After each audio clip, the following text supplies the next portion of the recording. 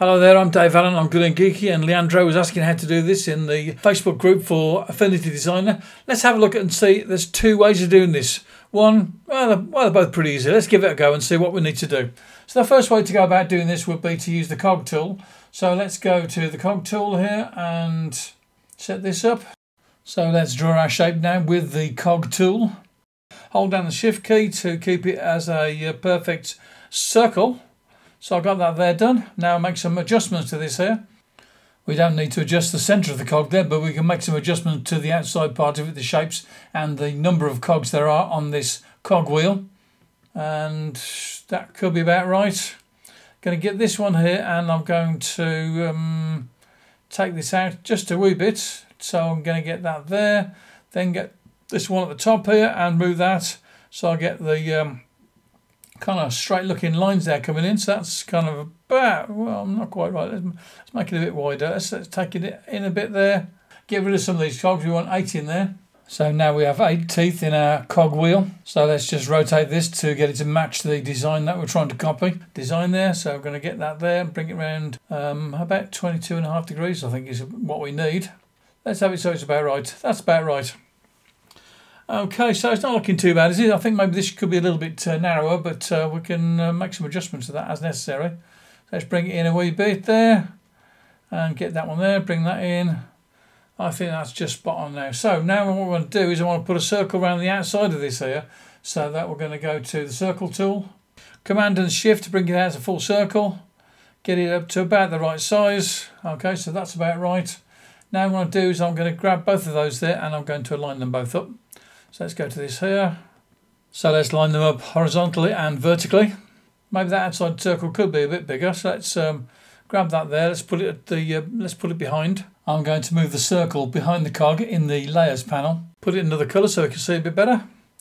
Okay then. So what I want to do now is I want to make that outside circle just a wee bit bigger. So I'm going to use Move tool. Going to select it there and bring that out. Hold down the Command and Shift key so it comes out from the centre. And I think that is going to be about the right dimensions. Now all we've got to do is select both of those there. We've got the Move tool selected, so let's go to this here. Let's go to the Subtract tool.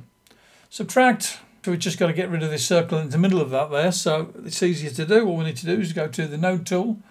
So let's go to the Node Editing tool, grab those there and delete them. So there you have it. There's your design. Exactly like that there, well, more or less, and it was pretty easy. So that's one way of doing it. Now there is another way of doing it. So let's go for the Doughnut tool. Give me a Doughnut. Okay, here we go.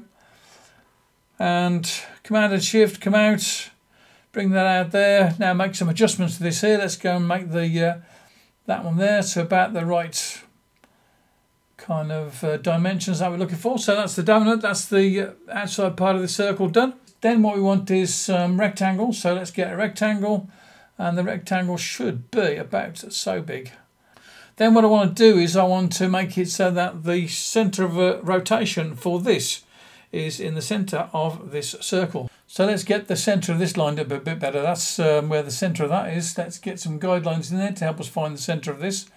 Let's put that there, and we'll bring this one down and put it in the middle of there. Now I know we're correct. Now it's perfectly centered.